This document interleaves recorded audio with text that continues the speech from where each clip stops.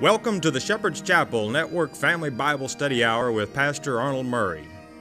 Wisdom is understanding God's Word. Pastor Murray's unique teaching approach brings God's Word alive with meaning as he takes you on a chapter-by-chapter, verse-by-verse study of God's letter to you, the Bible.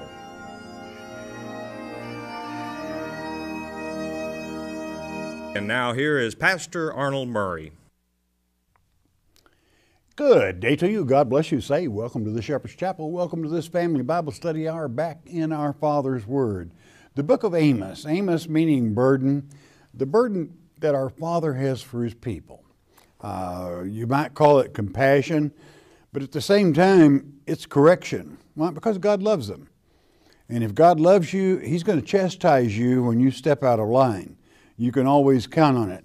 We're in this 6th chapter, and what he's saying here, let's amplify it all the way to the end times. Prophetically speaking, it has to do with the severity of the deception. I mean, it's if you've got 10 men in one house, they're going to all be deceived. Or as it is written in verse 9, they die, okay? And it is a spiritual death to worship the false Messiah just before the true Christ returns. That's a sad situation. And then they spoke of the fact that a man's uncle, which is kind of a more distant relative, kinsman redeemer, that would cremate the bodies. And if one should be left to say, don't mention God's name, it's so far gone, there's no hope for you. Well, there's always hope. Okay, I don't care who you are, there's always hope, and God will hear you. So let's pick it up after that was said in verse 11 of chapter 6, the great book of Amos, word of wisdom from our Father, and it reads, For behold, the Lord commandeth, and He will smite the great house with breaches. That's to say, he with it's an interesting Hebrew word. It means the drippings, okay? In other words, it's going to turn to water, okay? And the little house with clefts, meaning He's going to slice it with a breach right down the side. Verse 12. And here this is kind of said in irony, okay? It's saying if you think this is silly, what you're doing is a lot sillier, okay? That's the thought. Let's cover it. Verse 12. Shall horses run upon the rock? Now, this is a slick rock. And now, if you're a horseman, you never run a horse on slick rocks, or you're going off and it's going down. You're going to ruin an animal if you're not careful, okay? So you do not run a horse on slick rocks. Will one plow there with oxen? And you're going to have to, the word there you will notice is in italics, and you have to add C, okay? So let's ask it in that way. Will one plow in the sea with oxen? Of course not. That's ridiculous. For ye have turned judgment into gall. It's not as silly as what you're doing. You turned that should be justified into bitterness, and the fruit of righteousness into hemlock. You take the fruit that should be gained from that is right, and you put poison on it. That hemlock is, if you would, it's drugs, okay? All drugged out. It's the same word that was wormwood in an earlier chapter, okay, in the Hebrew manuscripts. So our Father, a lot of people wonder, well, does He have a sense of humor? Well, this wasn't said in humor. It was said as a challenge, that you wouldn't ride a horse on slick rocks and you wouldn't plow with oxen in the sea. I mean, that'd be really silly to even try it. But it's not as silly as what you're doing, being deceived, listening to the traditions of men, molding calves to worship in the house, my house, Bethel, if you would, God's church, in Samaria, talking to the 10 tribes. You're quite silly, is what he's saying. And it's really a kind of an insult to of awareness to wake them up. Okay, verse 13. Ye which rejoice in a thing of naught, which say, have we not taken to us horns by our own strength? You know, creating your own salvation is a bad thing. Okay, that's what the people were doing that built the Tower of Babel. Okay, trying to build their own way to heaven. God doesn't approve of that. It's quite honestly, He is very much against it. They're leaving God out of the equation. What has been the topic of the chapter prior in this one? Seek ye the Lord and prepare to meet your Lord. Seek means to do a little bit of work on your part to search Him out. What is it that God would have us do instead of trying to plan together with man's traditions of what works for man? It's really important that you plan for life eternal rather than just a short age right here in the flesh bodies. You've got a much better body than a flesh body that is eternal. And it's much better to build to the kingdom of God, that is to say, to be able to enjoy it, than it is to enjoy yourself here in pleasures that are silly. Verse 14, but behold, but you look here, I will raise up against you a nation, O house of Israel. This is that nation He spoke of in Joel chapter 1, verse 6. Saith the Lord, the God of hosts, and they shall afflict you from the entering in of Hamath, we'll say, unto the river of the wilderness. There's quite a threat there, and you never want to forget that verse. He said, behold, I will raise up against you a nation, O house of Israel, saith the Lord God of hosts, and they shall afflict you from the entering in of Hamath unto the river of the wilderness. Wilderness is ha-aribia, which means the end of the day. Neither night or day. Okay, it's all over, it's the end. In other words, He's going to be with you all the way to the end. But you got to know who Hamath is, and you've heard me refer to it more than one time. 1 Chronicles chapter 2, verse 55. You've got to know who Hamath is. And when you let the Kenites in, He said, you're going to have them with you right up to the end of time. And you better be watchmen and be prepared for it. That was His prophecy. And if ever a prophecy has come to pass, it is true today. That 55th verse of the second chapter of 1 Chronicles reads, and the families of the scribes, these are attached on to Judah. They're not of the house of Judah. They're simply scribes that are with him. They're hired out to keep the book records, to change them if they choose. You want to be real careful who you get to do your book work. Okay, you better know who you can trust. The families of the scribes which dwelt at Jabez, the Terathites, the Shimeathites, the Shushathites, these are the Kenites, Kenites, that is the sons of Cain. That's what the word means in the Hebrew tongue. The sons of Cain that came of Hamath. Well, who was Hamath? The father of the house of Rechab. It doesn't get any worse than that, my friend. And our Father gives you a warning there if you're able to receive it. From the entering in of Hamath until the very close of the day, you're going to have trouble with them. Trouble with who? The sons of Cain, the Kenites. Jesus warned of them over and over. He would even speak of them in Matthew chapter 23, over and over. So there you have it. And our Father is always honest with us. And you remember back in the book of Joel when He said, when that locust army of Satan's, his little children, come after you, you're going to wonder what happened. Has this ever been happened before? No, not since the beginning of time. It's coming. The deception is going to be upon us. If there's 10 men in one room, they'll all die a spiritual death because they're going to be taken in by it if they haven't studied God's Word. Well, why would God warn us of this? So you're not deceived, so that you have eternal life. Chapter 7, verse 1, listen carefully. Thus hath the Lord God showed unto me, and behold, he formed grasshoppers, that's locusts, in the beginning of the shooting up of the latter growth. And lo, it was the latter growth after the king's mowings.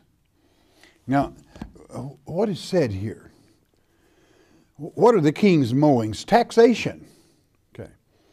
The old king gets his part, and when he gets his part, he turns the locust loose on the rest of it, and guess what you end up with?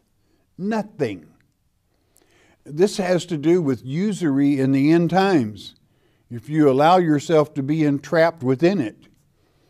And many of you work very hard paying off a home, and a young person, that's the way you got to do it, okay? But you figure out what you've done, and I'll just pick some round numbers in comparison.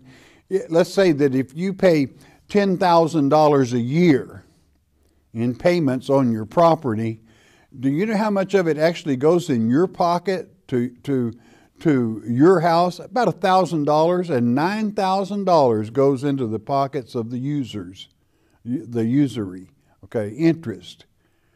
It didn't get you anything other than the use of some printed paper. That's the king's mowings in more ways than one, okay. And another way, inflation can do this to you. And also, like credit card companies. Many of you will receive letters within the next few days, if you haven't already, that they're going to add another 8% interest plus what is common usury to people that use certain credit cards. Why? Well, they've lost a lot of money and they're going to make it up, and guess who's going to pay for it?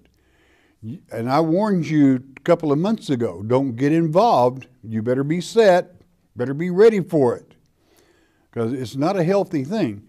Now, the king's mowing's all right, and then after it's mowed, the locusts are turned loose and they eat what's left. What does that leave for you? Nada. Not a thing. Okay. Verse 2. And it came to pass that when they had made an end of eating the grass of the land, that's to say the locust, then I said, O Lord God, forgive, I beseech thee, by whom shall Jacob arise? For he is small. How is he going to get over this? How can he outdo Hemoth when we allow Hemoth to get his hands in your pocket? Verse 3, the Lord repented for this. It shall not be, saith the Lord. I'm not going to let them take everything. They still get a big part, my friend. Verse 4, thus saith the Lord God, thus hath the Lord God showed unto me.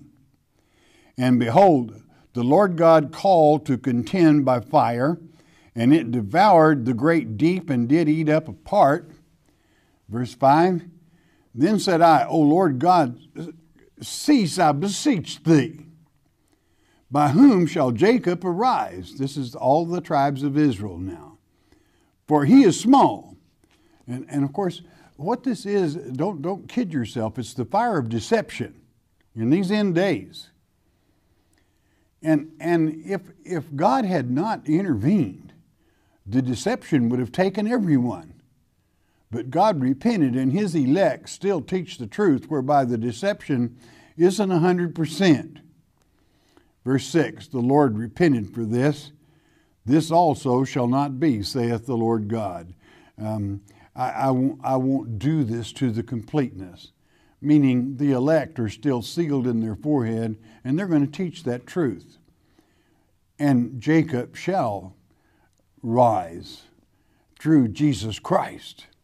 Verse 7, thus he showed me, And behold, the Lord stood upon a wall made by a plumb line, with a plumb line in his hand. Now, what does that mean? A plumb line is a plummet, that is to say, a heavy stone or metal on the end of a string. And when you hold the top of the string, the plummet, by the law of gravity, God's own law of gravity, holds that in a straight line, so therefore it was a straight wall built accurately, and God is holding that plumb line for us to go by.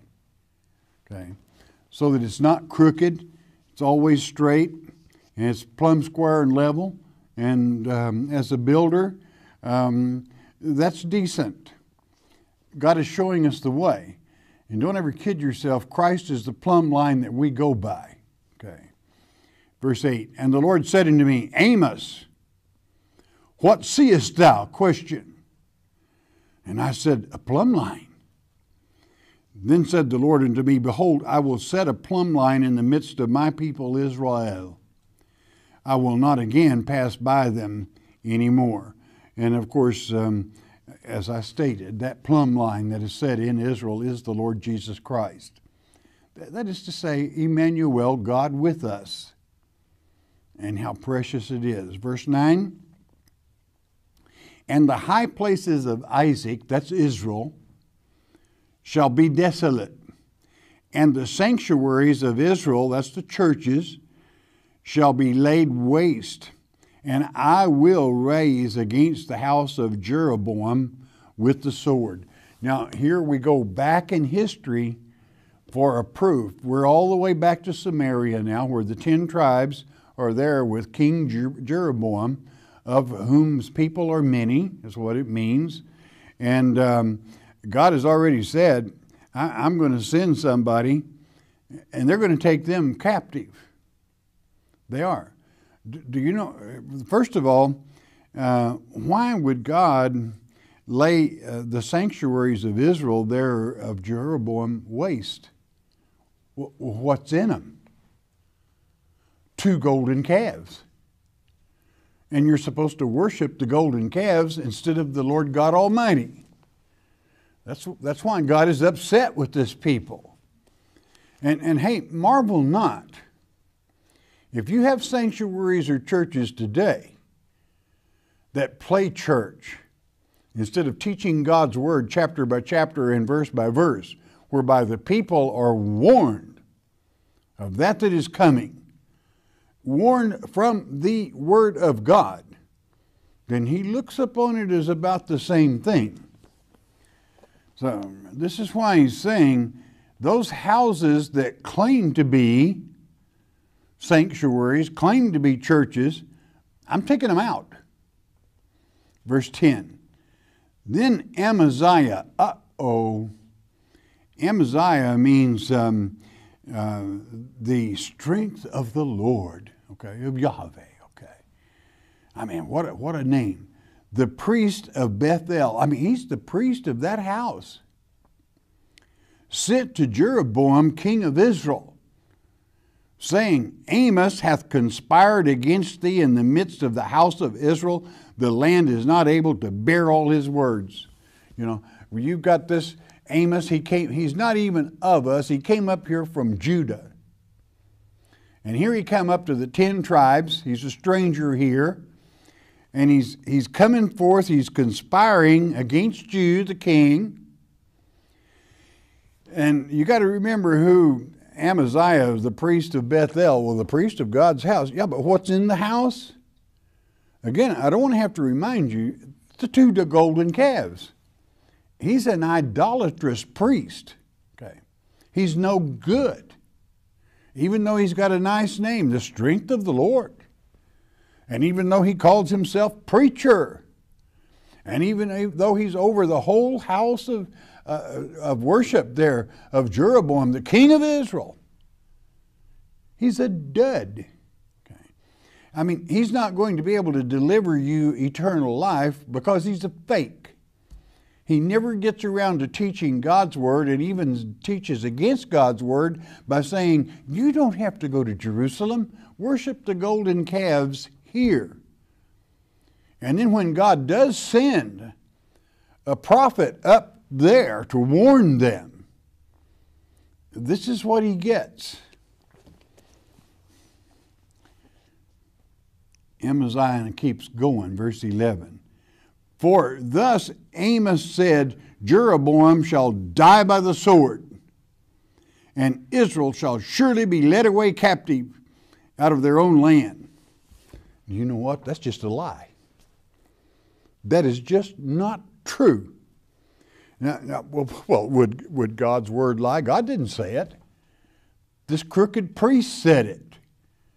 Amos didn't. He's lying. Amos did not say that Jeroboam would die by the sword.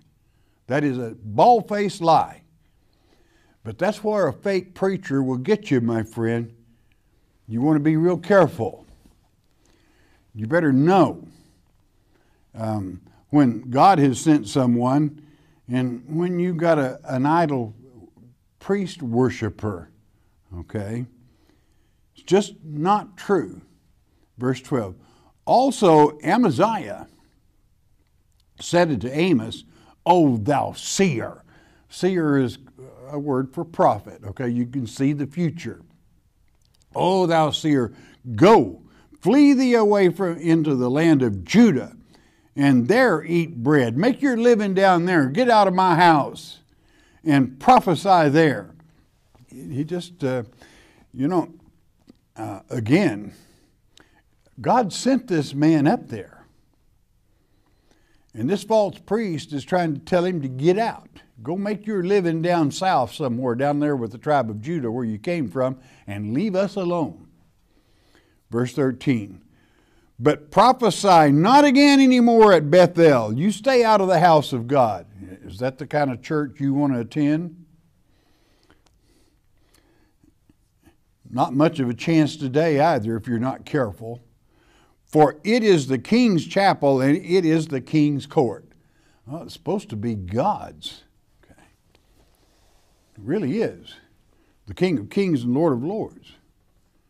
But certainly they've driven him away, just as people try to drive God out of the vocabulary today and worship nonsense. Runs amok in the whole nation. You want to be careful, my friend. The majority of Americans and Christians around the world still to this day believe in Almighty God and hold up for Almighty God and serve Almighty God. But you do have a few that try to hurt everyone else. Don't let it. Okay. Verse 14. Here we get an answer from Amos finally. Then answered Amos, and he said to Amaziah, I was no prophet, neither was I a prophet's son, but I was an herdman and a gatherer of sycamore fruit. Sycamore fruit is, in the Hebrew, is a wild fig. And certainly this is what he did. But you want to be careful here. He was a herdsman of a stunted sheep, a very small sheep. What they did, they produced the very fanciest of wool, the very best. And that reminds you of God's elect, okay. They're kind of small in number compared to the numbers of the world. But it's the finest truth you'll ever find anywhere because it's God's truth that they bring forth. And the wild fig is the fig that is the good basket that you can ride with, that will never perish, but will be there for you, okay. And that's what Amos. I mean, he was no preacher, and he wasn't even a preacher's son. But God picks whomever He wants to, and when God sends someone, they are sent. Verse 15. And the Lord took me as I followed the flock, and the Lord said unto me, Go prophesy unto my people Israel. Not Judah, but my people Israel. That's where God sent him. 16. Now therefore hear thou the word of the Lord. Thou sayest, prophesy not against Israel, and drop not thy word against the house of Isaac. that also Israel. 17, therefore thus saith the Lord, thy wife shall be an harlot in the city, and thy sons and thy daughters shall fall by the sword, and thy land shall be divided by line, and thou shalt die in a polluted land, and Israel shall surely go into captivity forth of his land. In other words, Israel in the end times is going to be deceived utterly. But what happened to this group and the type that set forth, whereby you know today, they were taken captive by the Assyrian, and they went into a heathen land where they were nothing but prisoners. And yet at the same time, God delivered them inasmuch as they went north, ultimately, over the Caucasus Mountains, settling Europe, and later America, Canada, basically your Christian nations of today. That's where the house of Israel, not the house of Judah, but that's where the house of Israel, these 10 tribes, dwell today. Unfortunately, most of them know not from whence they came. Most of them do not know who they are. And you would think that they would wonder, with this great nation being a superpower of superpowers, and that we have the freedom and the right to freedom of speech, freedom of worship, the right to bear arms to protect our children and our family, then that's no accident. God loves his children when they follow him. It is a comforting thing to know that on a poll that was taken within the last week of this broadcast, 80% of Americans believe in Almighty God, one way or the other, okay, in one denomination or the other.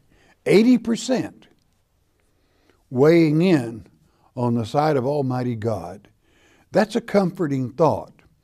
And it makes you wonder how strong a voice that so few that are against God gain for themselves in a nation with that freedom of speech. All it means is, that we're free to stand up and make ourselves heard and to put down the voices of opposition. We don't give up ground, we take ground. In the name of the Lord Jesus Christ. Chapter 8, verse 1. Thus hath the Lord God showed unto me, and behold, a basket of summer fruit. This means it is, summer fruit it's ripe fruit. I mean, the honey is dripping from it, and it is so ripe that it's about ready to just fall off and rot. Okay, it's so ripe that it would spoil quickly. Okay. Which means what? Israel's ready for harvest. Okay. It lets you know, I mean, it's just down to a short time that it's got to be harvested or it'll spoil. So it is with Israel. Verse 2. And he said, Amos, what seest thou? Question. And I said, a basket of summer fruit. That's ripe fruit.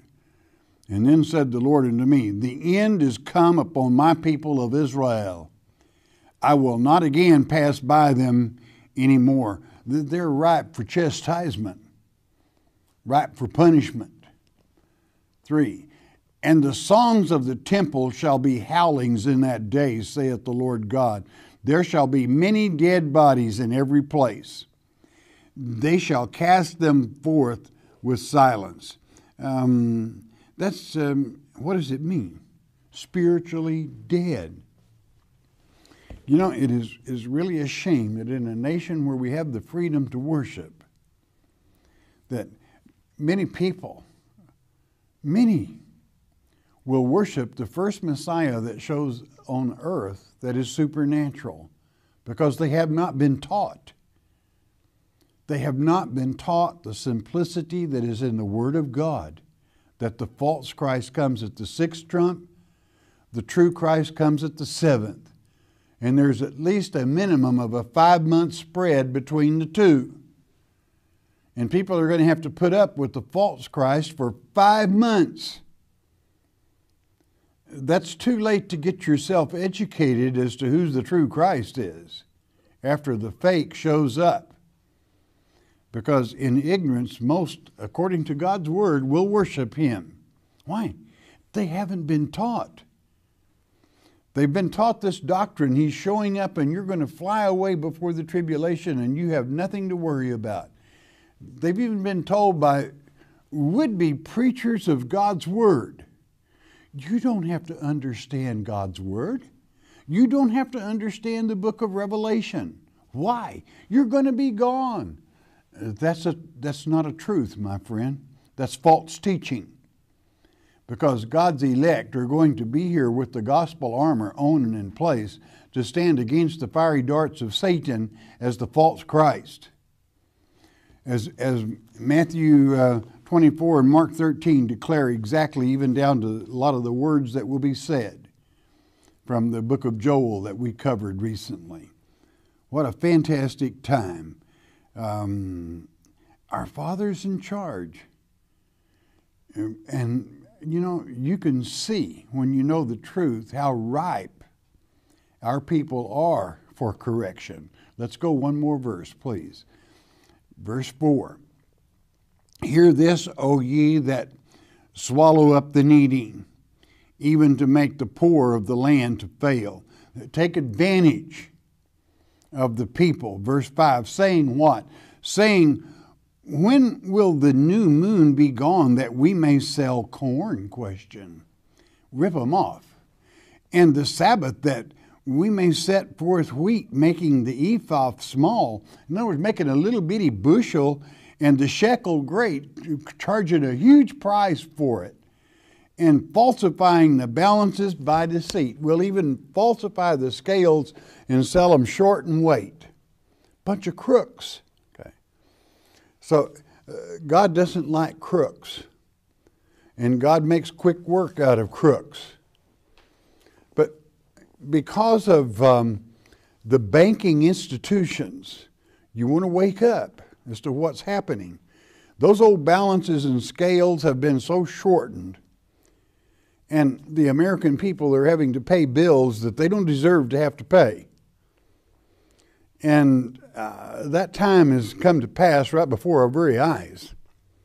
And you want to wake up. Find out tomorrow in the next lecture what it is they're selling. All right, bless your heart. You listen a moment, won't you please? Ezra and Nehemiah.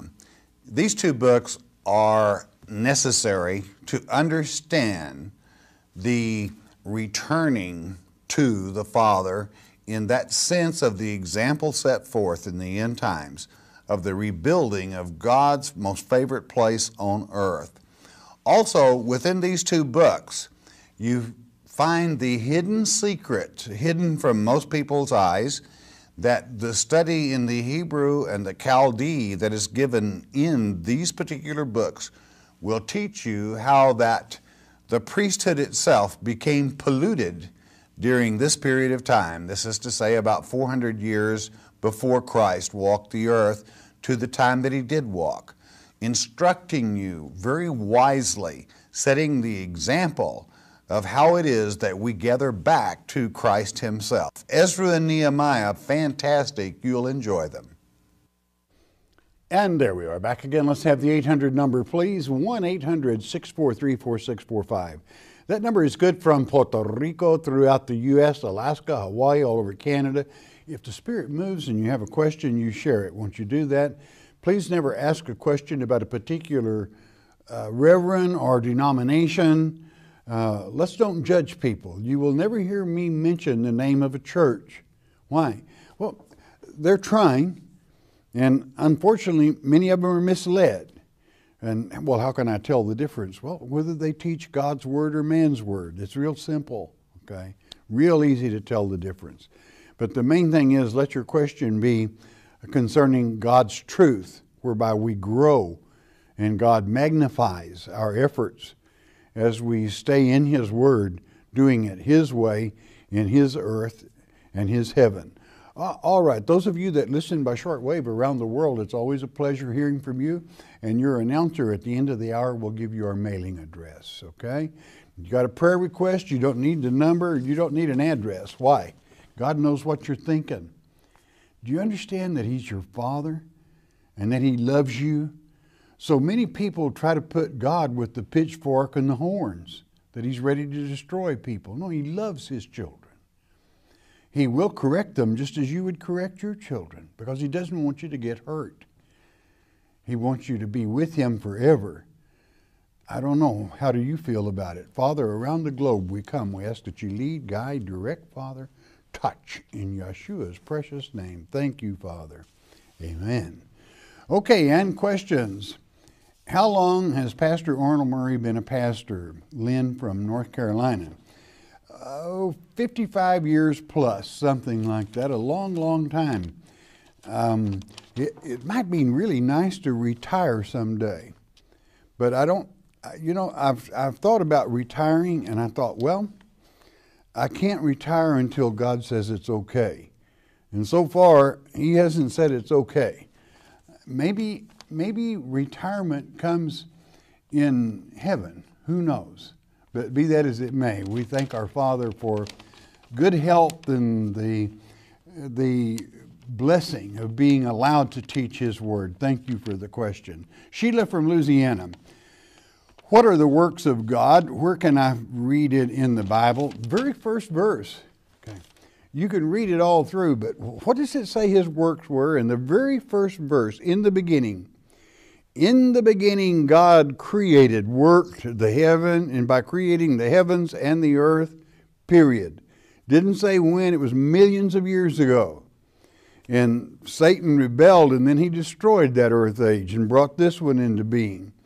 But the whole word is about God's works.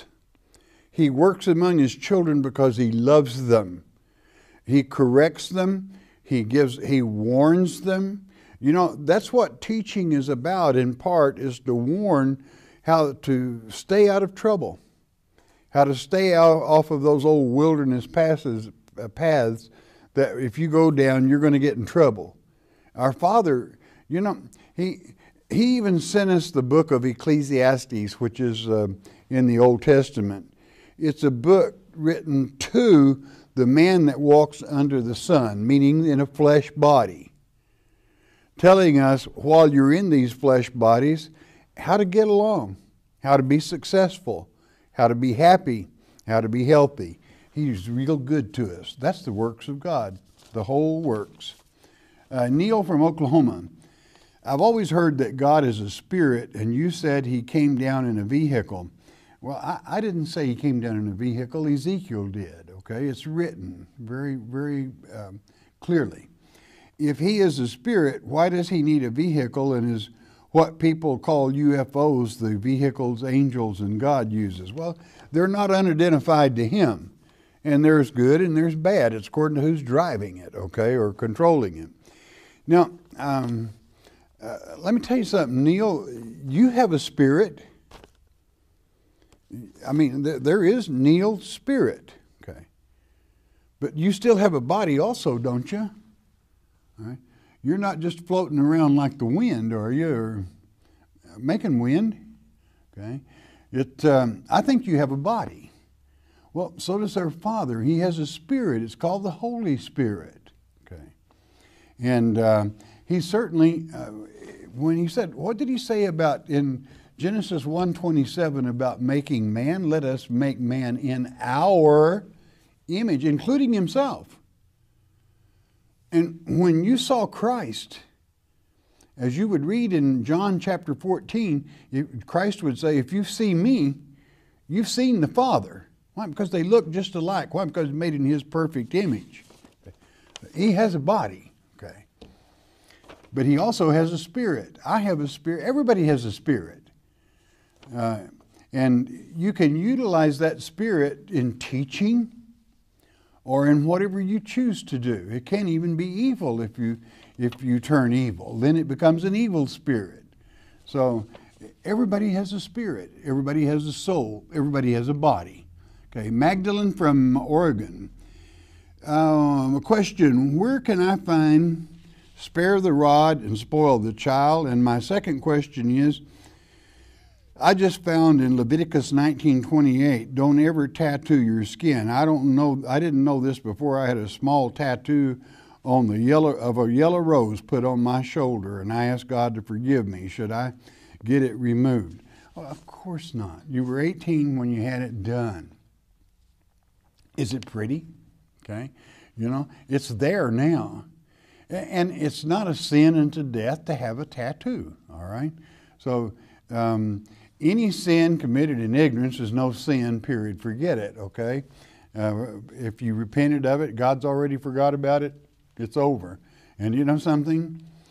You might say, well, I hate to take that tattoo to heaven with me. You don't have to worry, you're not.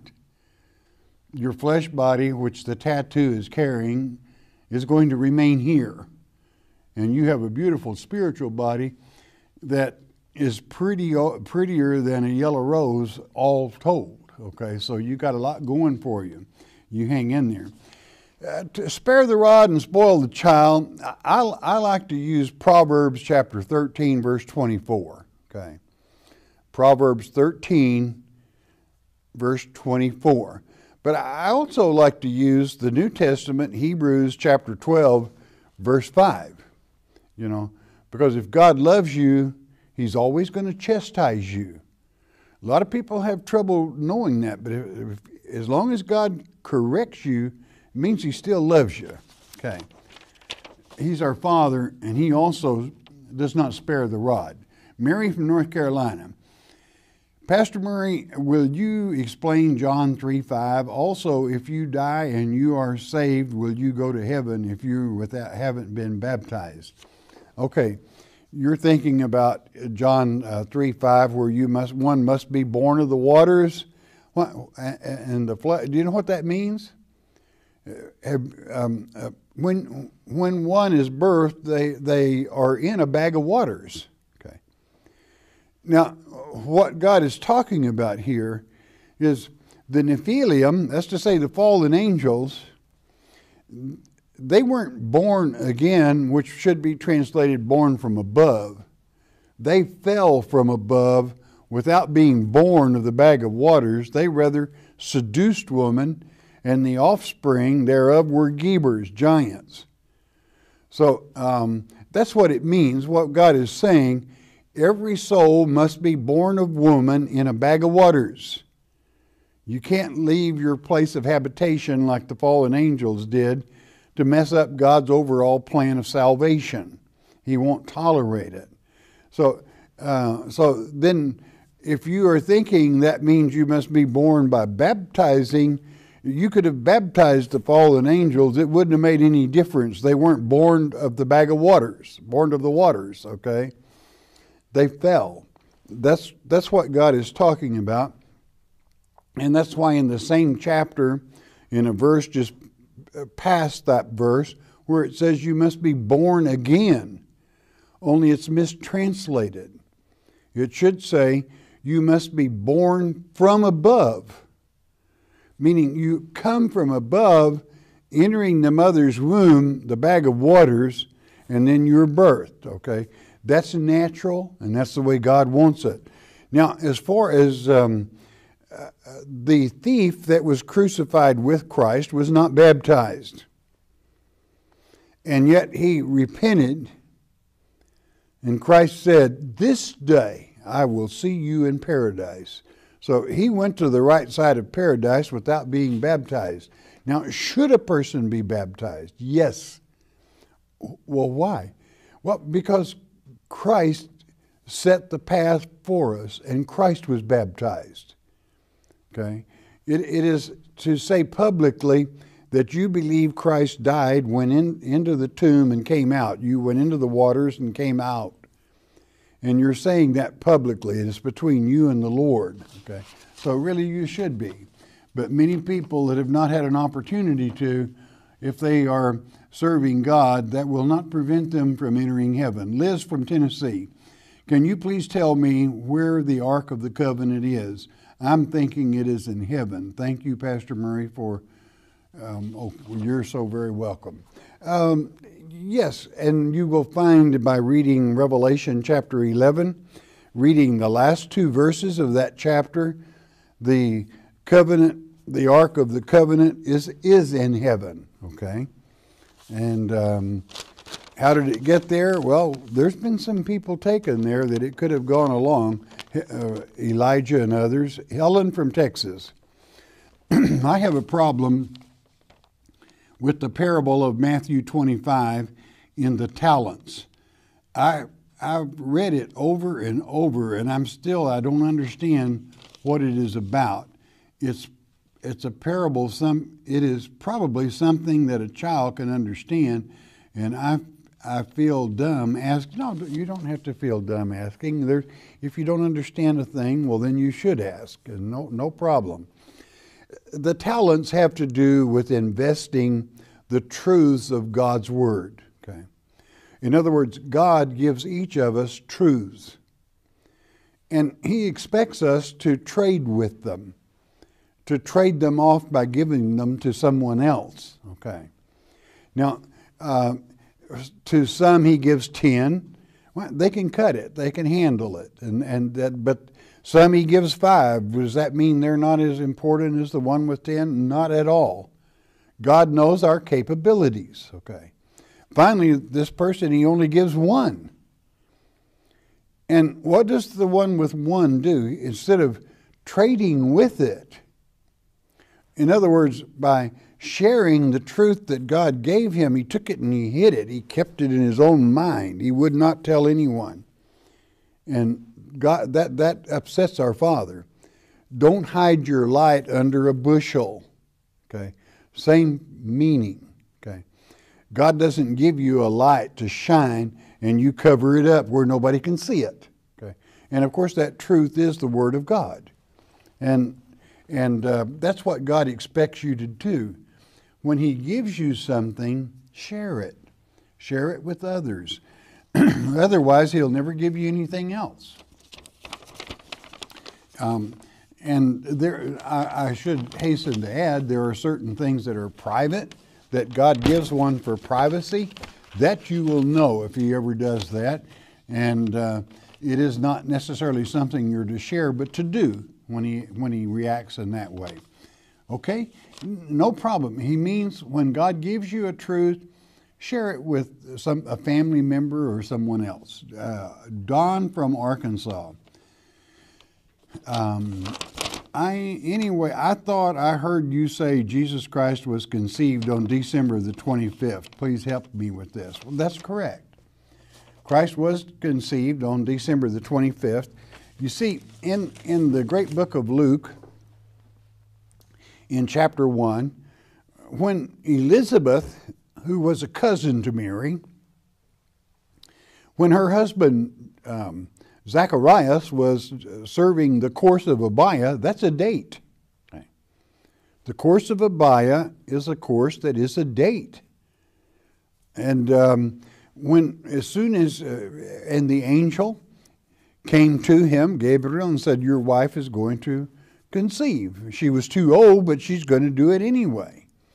And then it takes him about a 2-day journey, and he goes home, and Elizabeth conceives, and when she was 5 months pregnant, this angel came to Mary, and she conceived, running instantly to Elizabeth.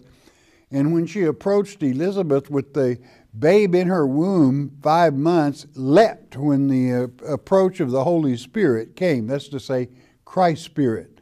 So Christ began dwelling with us in December the 25th, the day of conception. That's when it happened. His birth was approximately September the 29th at the Feast of Tabernacles, last day. Kelly from Colorado. Usually I have lots of questions for you. I always seek answers from His Word using the Strong's Concordance and prayer for understanding Christ. I know I'm okay. I just have the incredible insatiable desire to mourn my son being gone. And I see that you have lost your your son. I have to wonder, isn't that pretty normal? I know you suggested reading 1 Corinthians 10:13. That too, but also know that who does Christ bring with him? He's putting together an army up there, okay? And knowing your son, I think he'll be with him, okay? Good trooper.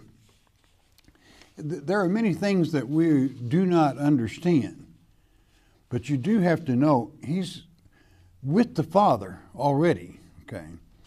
And the Father loves him, and actually, that's what all of we Christians work forward to, in God's time and in God's way, okay? God bless you.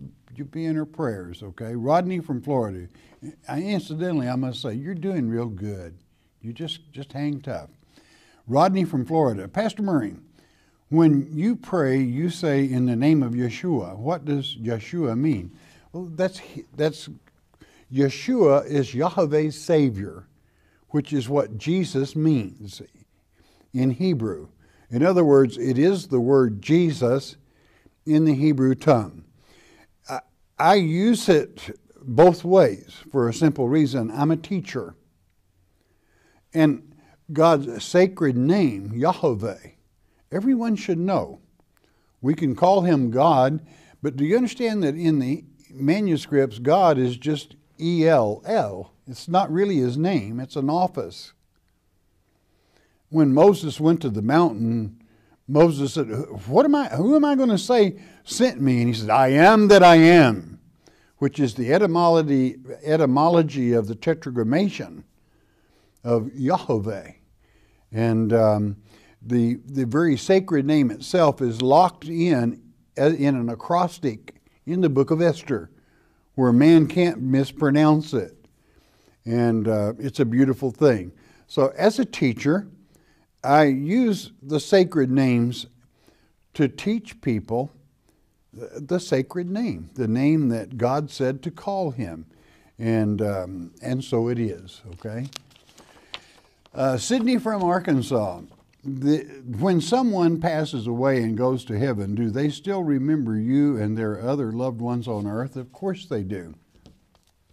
Ezekiel 44, verse 20 through 25 has to do with the Millennium Temple. And they knew you can go help a mother, father, brother, sister, meaning you got to recognize them in the spiritual body. Okay, same image, same likeness. Jay from Kentucky. Do you have to go to church to be right with the Lord? Well, a lot of times you don't have a church that really teaches God's Word near you. So naturally, if you study God's Word, you're right with him. There are many people you could go to church several times and maybe all you would get is one verse per day.